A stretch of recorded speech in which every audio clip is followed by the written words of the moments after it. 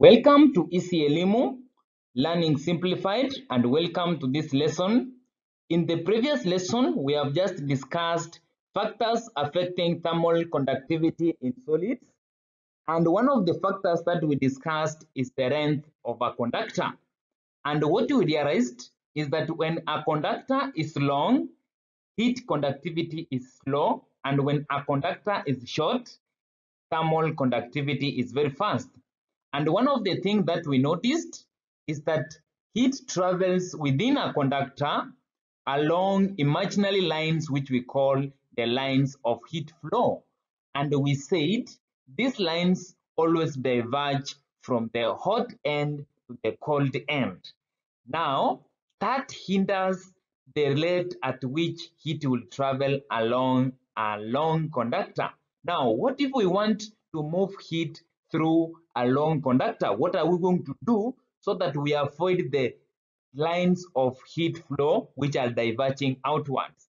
That's what we are going to discuss in this lesson, how to minimize heat loss through a long conductor in a process called lagging. My name is Albert. I hope you will enjoy the lesson. By the end of this lesson, I expect you to be able to define lagging and then explain how heat moves through the lines of heat flow, and then finally explain the application of lagging as a process of preventing heat loss through a long conductor. Now, what is lagging? Lagging refers to covering of good conductors. So we are going to cover good conductors of heat with an insulating. We are going to use an insulating material to reduce heat loss through the surface of this conductor. So in this case, we are going to have a material which is a good conductor, like this one here, good conductor, and then we are going to use a poor conductor on the surface of this good conductor like that.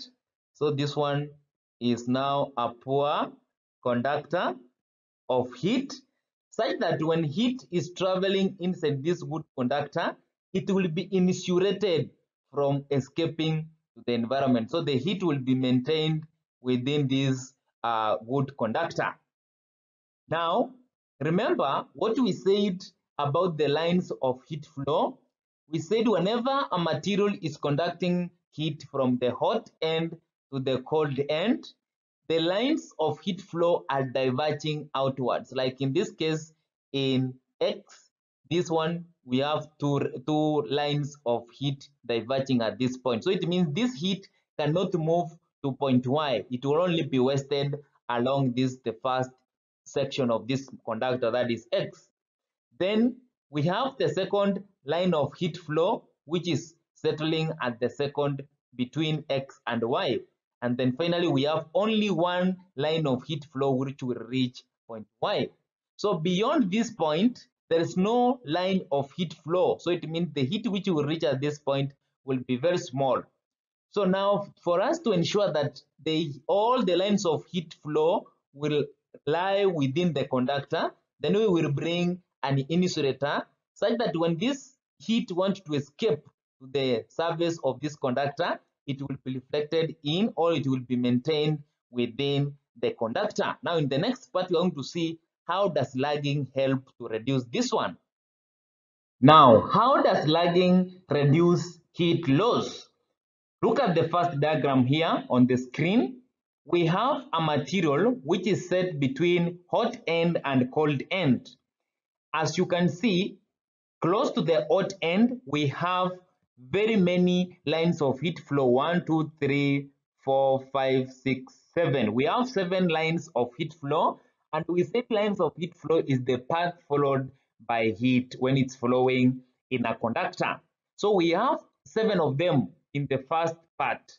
As you move between X and Y, the lines of heat flow are reducing from 1, 2, 3, 4, 5. From 7, they are reducing to 5. Now, when you move beyond C, we only have one line of heat flow. So it means as you move away from the hot end to the cold end, the lines of heat flow are diverging and the heat is escaping through the surface of the conductor to the environment. Now, if we want to minimize this heat loss to the environment, then we will introduce, look at the second diagram, we will introduce what we call a lag or an insulator. Here we are introducing an insulating material or what we call a lagging material in this conductor. So on the surface of this conductor, when the heat wants to escape, it will get an insulator, then it will proceed to move. So all the lines of heat flow, which were 7, will be moving from the hot end to the cold end in that way. And as you can see now, the lines of heat flow, all of them which were coming from the hot end will reach the cold end. So in this case, we will have no wastage of heat through the lines of heat flow, which are always diverging outside the conductor. So the function of the lag in this case is to maintain the lines of heat flow to flow within the conductor without moving to the environment. So this information can be represented graphically. If you draw a graph of temperature of a material against strength from the hot end to the cold end, for a material which is lagged, the first one here is lagged and the second one is not lagged. So if these two materials initially from the hot end, they are taking heat or they are taking temperature of 5 degrees Celsius and they are transferring the heat to the cold end on the other side. If you consider for a distance, if this heat moves for a distance of 1 centimeter, in this case, the material which is lagged for 1 centimeter, a material which is lagged, its temperature at 1 centimeter will be about 1 or 4.5. 4.5. This is for a lagged material, 4.5 degrees Celsius. For unlagged material, same line at 1 centimeter is so still already it has lost a lot of heat and it's about 3.7 or 2.7 in fact, 2.7 degrees Celsius at 1 centimeter. So it means the material which is not lagged has already lost a lot of temperature from 5 to 2.7 degrees Celsius.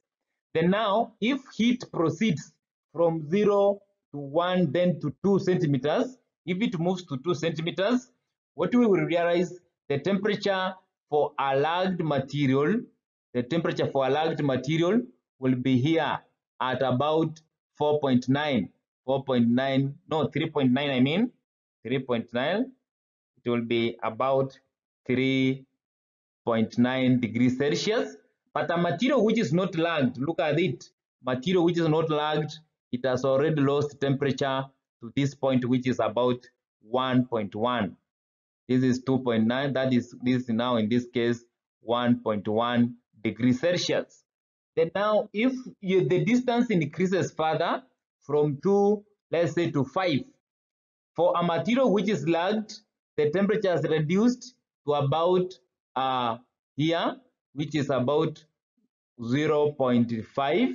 But for material which is lagged, the temperature is still high. For this large distance, it's about 3.0 degrees Celsius. So as you can see, for a lagged material, when length is increasing, the material still has a lot of temperature. But for a material which is not lagged, as length increases, it loses temperature very quickly. So it means in this case, for a material which is lagged, the lines of heat flow are maintained within the conductor. But for a material which is not lagged, the lines of heat flow diverges out of the material and get lost to the environment. So one application of lagging or a process of covering a good conductor of heat so that you prevent it from losing heat is applied in iron pipes. Iron pipes are used to carry steam from steam boilers or steam wells. This iron, which is a good conductor of heat, carrying steam which is very hot, is covered using a thick asbestos materials. Asbestos is an insulator. It's an insulator which prevent or which reduce heat loss from the steam. So when we are carrying steam, we want this steam to reach the destination while it's water in gaseous state. So for us to maintain the temperature of that steam, we cover the iron pipes. Iron is a good conductor. Remember, if it's not covered, some of the heat will be conducted out. So we cover using a thick asbestos materials. We are going to discuss asbestos when we are going to discuss applications of good and poor conductors. So iron pipes are covered with asbestos, which is an insulator to prevent heat loss from the steam. That marks the end of our lesson today. In the next lesson, we are going to discuss applications of good conductors of heat and poor conductors of heat. And we are going to realize that both of them are very important in our daily lives.